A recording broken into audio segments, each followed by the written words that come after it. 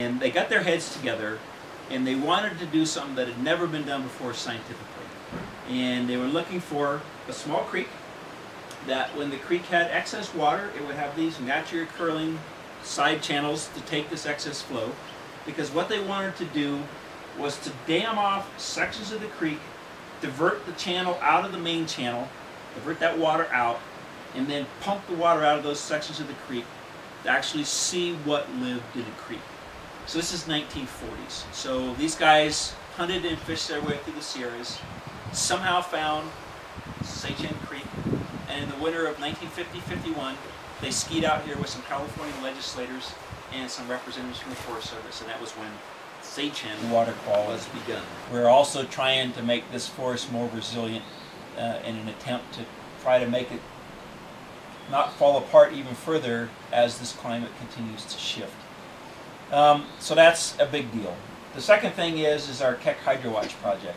We're trying to understand water when it goes into the ground. Hydrologists will tell you they're fairly comfortable with water when it's in the atmosphere, but as soon as it goes into the ground, it's kind of this black box, this unknown thing. So we have 11 towers in here. We have 11 weather stations. We've got a bunch of deep groundwater wells. We've got sap flow. We got sensors on trees that measure when their sap flows. We've got shallow groundwater wells. So we're looking at lots of different aspects for water when it's here, both in the form of snow, in the form of water coming down the creek, and then in the ground. So we're trying to figure out how does the vegetation use it? How much of it evaporates back out into the atmosphere? How much of that snow or water that snow is comprised of actually makes it into the ground? So that's the Keck Hydrowatch project.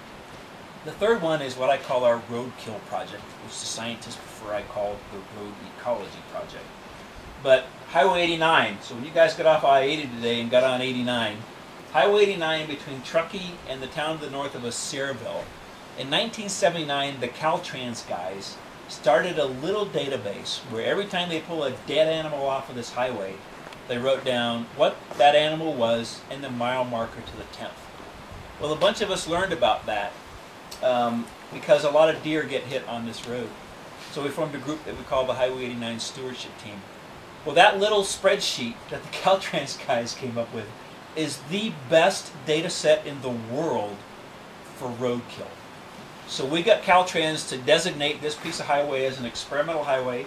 So it's the first and only experimental highway in the country. And we got a bunch of money a bunch of years ago to build the first animal undercrossing. We took all this data and we made dots on the road. So the bigger the dot, the more animals get killed there.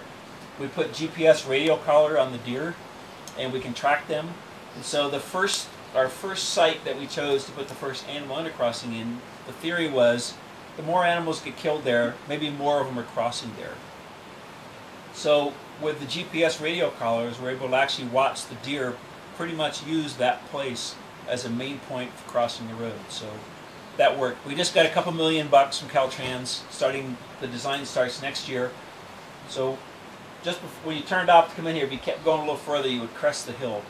So we're going to put fencing from the crest of the hill north about 8 miles to where this first undercrossing is.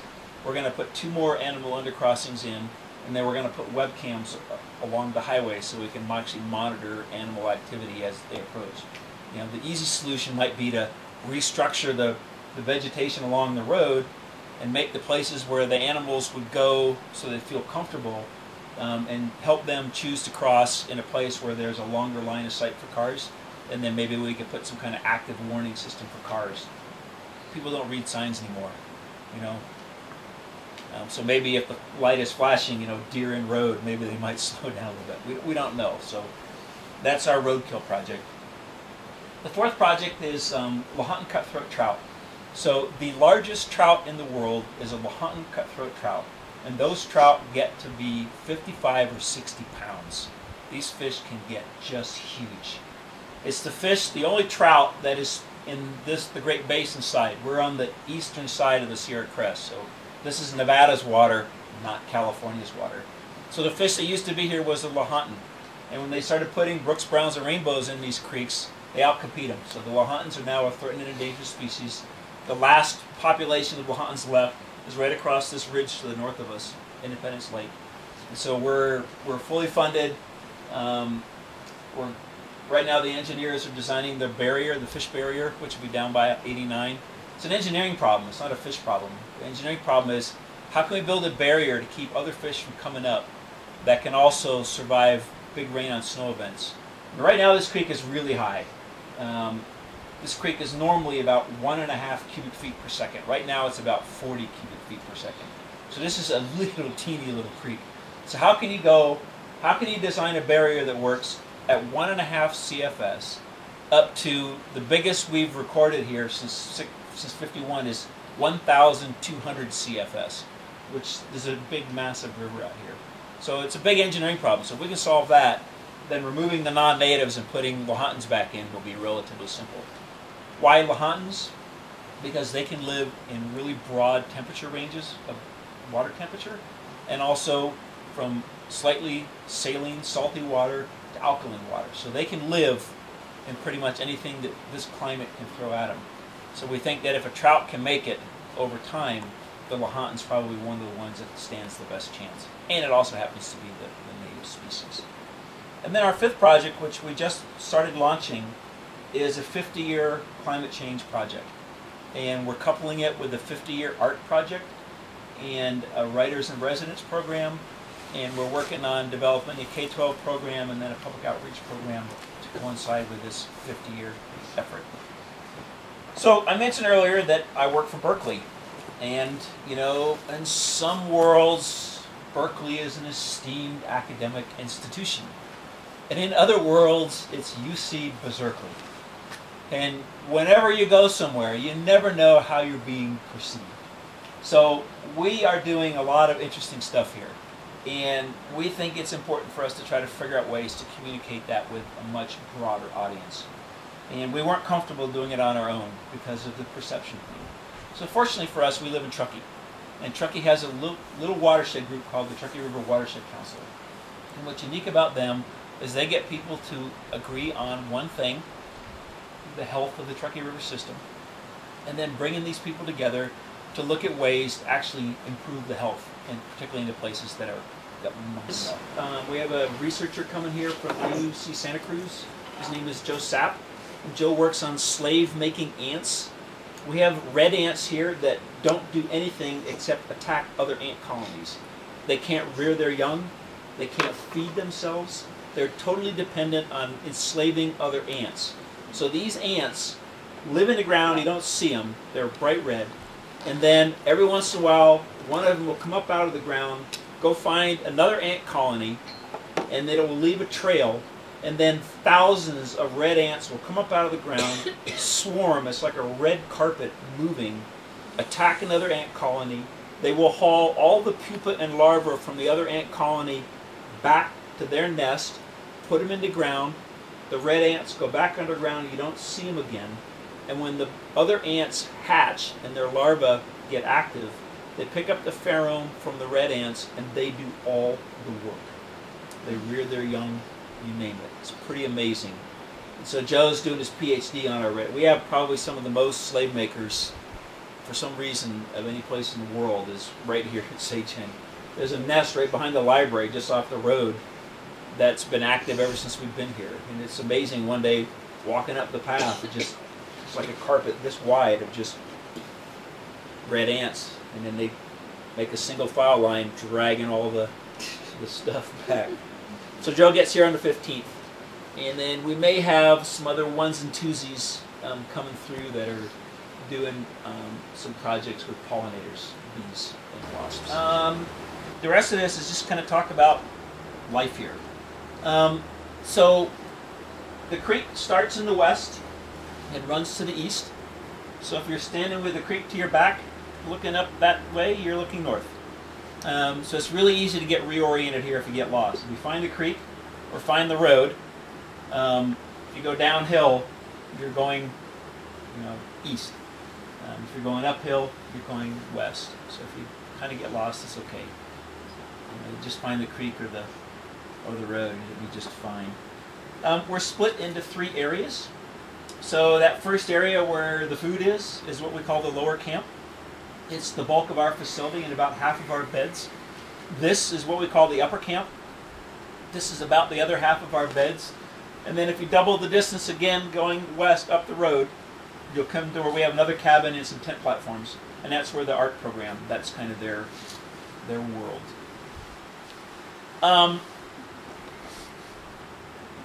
This place was pretty much built in the 1950s. And it was built with mayonnaise money. So Fleischmann Mayonnaise, the Fleischmann Foundation, which is in Reno, pretty much paid to build Sagehen. So Needham, the fish guy, was buddies with the Fleischmann folks. So most of this was built then. We've done some work since then, but the bulk of the place was built thanks to mayonnaise money. It's kind of interesting. We have 2 staff here. We are the busiest reserve in California. We are right around 12,000 user days a year, which right now doesn't seem like a lot, but we're busy. Every year we've set a new record. This is the first year that we've been here. We've been here 10 years, but we're actually not setting a new record. We're kind of holding our own right at about 12,000 user days. So this place is what I call in a continuous, steady state of decay. We don't have cleaning service. We don't have a lot of staff. It's just my wife and I. I am what I call the brawn, and she's what I call the brains.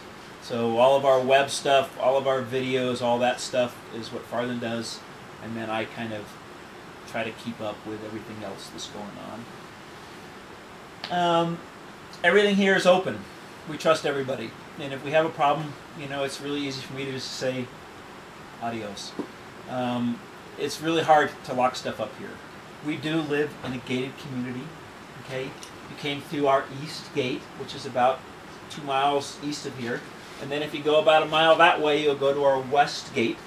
We live in America, and Americans don't walk. You know, if they can't drive, they don't go there. So we are open to the public. They just can't drive in here in a vehicle. And so we actually see very few of the public come through here. There is a Forest Service campground just outside of our west gate. It's a quiet little campground.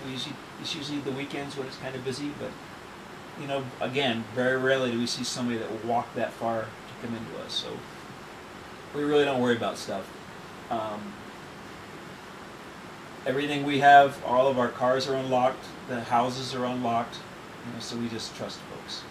And you know, we've been here 10 years and it's been just fine. Some things I need to make you aware of. In all the cabins should be one of these. This is the gospel according to Jeff and Farland. There's a lot of information in here. It's my job to make you aware of some of the things that can happen. It's your job to inform yourself so that you can make good decisions. My biggest fear is forest fire. Okay, that's ready to burn. That side of us. This side of us is still way wet, so I'm not so worried about the big fire blowing through here and consuming us. But I am worried about some idiot doing something stupid at the campground.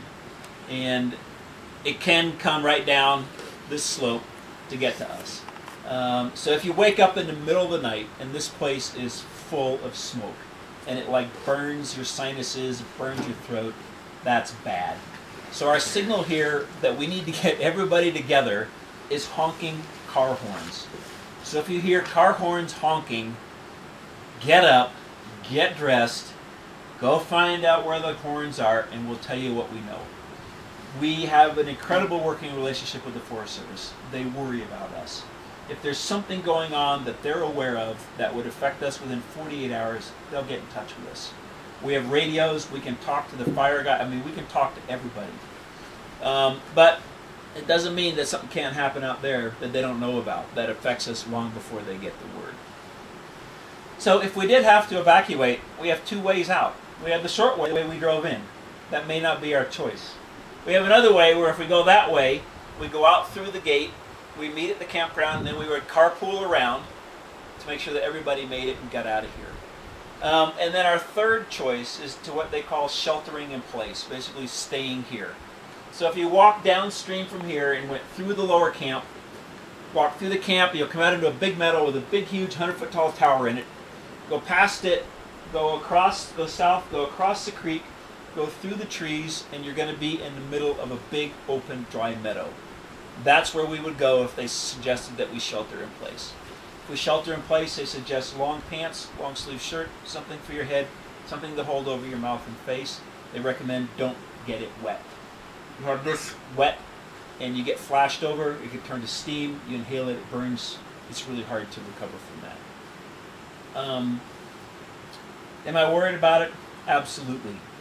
And as a result, we have a really strict open flame policy here. So does anybody here smoke? Good. Because if you did, I'd show you how to go to town and get a patch. So we don't allow open flame. The only open flame we allowed is in the kitchen. So that big commercial stove, we have the pilot lights turned off the top burners, so you have to use a clicker to ignite it. And then we have the pilot lights lit for the oven, so the ovens should heat up on their own. And then if you're going to be doing any grilling, there's 2 charcoal grills right there on the concrete. And that's the only place we allow open flame. The scary things. Hantavirus, which you get from high concentrations of mouse poop. It's usually the dried urine, dust that you inhale. It has to be a lot. It starts out like the flu. Lyme disease you get from ticks, little deer ticks. We don't have ticks at Sagehen, but there's ticks in dry meadows, other places you guys may go. Lyme disease starts out like the flu. It goes after your central nervous system. So if you guys are in dry meadows, you should start looking for ticks.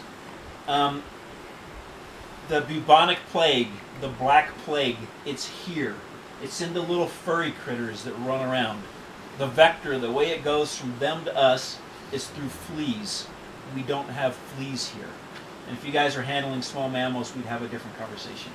It starts out like the flu. West Nile virus. About 8 miles from here is the Sierra Crest. West Nile virus is to the west side of the crest. It's not on this side yet. The mosquitoes that vector it to us, we don't have that breed of mosquitoes here. It starts out like the flu. So you may have noticed a theme called the flu. Well, if you leave here and you get the flu, or you get something that seems like it's the flu, go to the doctor. Go say, hey, I was someplace where there was a slim chance that I may have been exposed to one of these things. Every one of these things caught early is manageable. But if you get the flu and you wait the week and a half or the 2 weeks for it to work through your system, if at the end of that 2 weeks you still got the flu, you may have just learned the hard way that you ain't got the flu. You got something that's now in your system, and it's really hard to get this stuff out of it. I live here. Okay? I'm aware of this stuff. Am I afraid of it? No. The chances of me getting it is slim or none. But when I get the flu, I go to the doctor and they say, yep, Jeff, you got the flu. So I just play it safe. Injuries can happen here. So down there past the decks, you go in, there's like a little open area where you guys put your name on the board.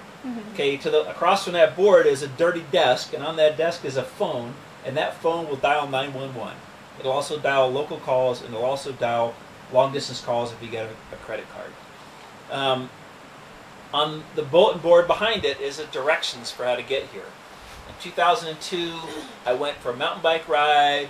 I went by myself. I didn't tell anybody where I was going. I fell off my bike. I broke my leg. My foot came off. And fortunately, it was on a dirt road paralleling 89. So I splinted it and started dragging myself towards the highway screaming. And finally, somebody heard me, came to where I was. I told them where to go, where their cell phone would work. They called it in.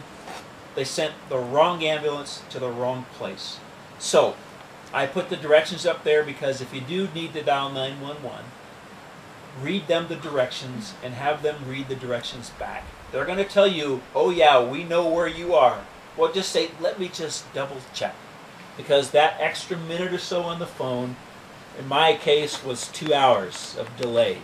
So I sacrificed myself, even though I didn't know it at the time, to learn isn't a lesson. We haven't had to dial 911 yet, but it could happen. So if somebody did get hurt, you go through into the library, which has got a bunch of computers, which is the little door with 3 glass panels at the end of that open area. If you go in there, on the left-hand side is a bunch of first aid kits and stuff. It's there. If you need it, use it. We live in that first building on the right, so the house just up the hill, the first thing when you guys pulled into the parking lot is where we are. We're here for a reason. I used to be a paramedic. Farther was an EMT. If something's going on, please get us involved. We may not be able to make it better. We might not. But we probably got the logistics fairly well dialed. So please get us engaged. Me, I'm what I call an old guy. Okay, old guys go to bed early. Old guys get up early. My clock is different than most people's clocks. It seems to be working the wrong way. I go to bed earlier and earlier and earlier every year, and I get up earlier and earlier and earlier. So I'm usually in bed by 8, 8:30. If I'm a party animal, it's like 9, 9:15. So if you think it's important enough to wake me up, do it. Okay? Go to the house, bang on the door.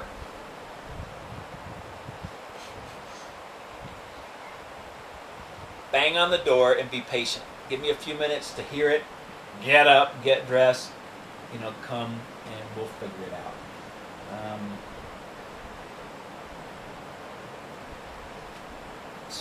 So you guys know about the speed limit, the parking. Okay, food. You guys know about the food. The only place we allow food is in the kitchen. None in the cabins, none in the vehicles. Leave your vehicles unlocked. In California, every year they get about 300 orphaned bear cubs. Something happens to their mom. They evaluate these cubs to see if they're used to humans. Most of them are. Nobody wants these cubs anymore. And bears are so smart that once they learn us, they don't forget. You just can't relocate them because they've already made the connection between humans and cheap calories. So those cubs get killed. Every once in a while, they get one that's not used to us, humans. And when they get one of those, they rear it in a separate wildlife care facility. And when the cub gets to be between 80 and 100 pounds, which is typically in January or early February, we have a plastic dog igloo camp here out in the middle of nowhere. And it's buried in snow. We'll go dig it out, put pine boughs on the floor. They'll drug it, they'll put a radio tag in one ear and a number tag in another ear.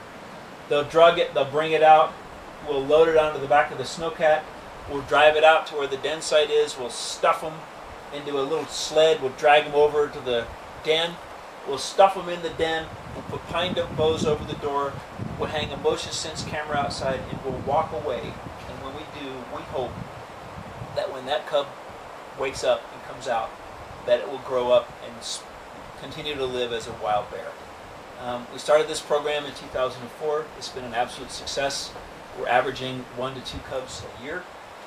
We see them. We as part of another project, our deer project, our roadkill project, when we're flying, tracking those things, they're also tracking the radio in the ear of our cubs. So we did 2 cubs this year. One of them has been living between the lower camp and the highway, and we don't know where the other one is. He just is off. So it would absolutely break my heart if we were to have to kill one of these guys because we were sloppy with our food. So that's, a big reason for just being good. We did have one day where the parking lot was full of cars, and I walk out of the house in the morning, every door for every car was wide open in the parking lot. A bear had come in, didn't even scratch the paint, and it crawled through all the cars, did no damage, just left dust and dirt and fur as it was rummaging through. But because nobody had any food in their vehicles and nobody had locked the doors, it was easy for the animal to just figure out that there was nothing there, and it moved on. So we did see a pretty good-sized bear Friday night, a couple days ago, just right by the house.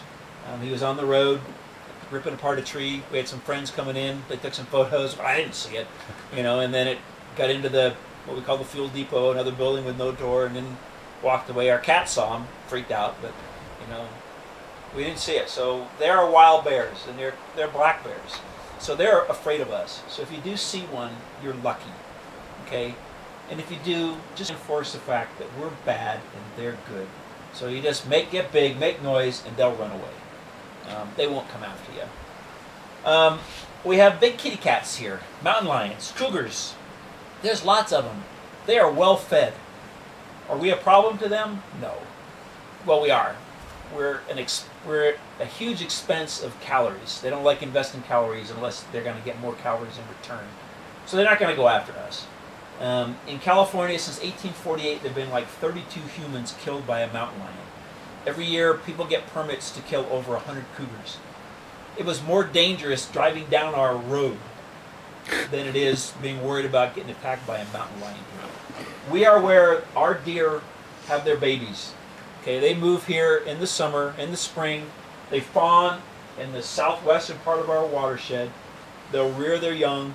So the big kitties have tons of sushimi on the hoof running around. So we don't need to worry about them. We don't have poison oak. We don't have any poisonous plants. We don't have any poisonous snakes. We don't really have anything bad here. And so in my world, the most dangerous thing here at Sagehen is an orange cat. And his name is Buster. Okay?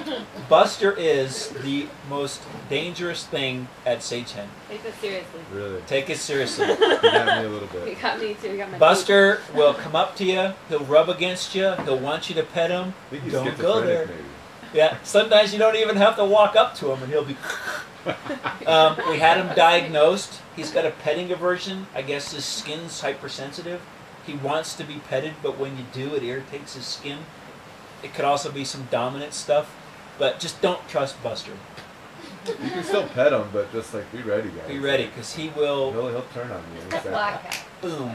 Now we have another cat, a black cat. Her name is Nut. She's named after the Egyptian goddess of the night. She's a sweetheart. She's a little more aloof. She's a little standoffish, but once she kind of gets comfortable, she'll come up to you, and you can pet her and you can trust her. She is about as sweet as a cat can get. So don't worry about her.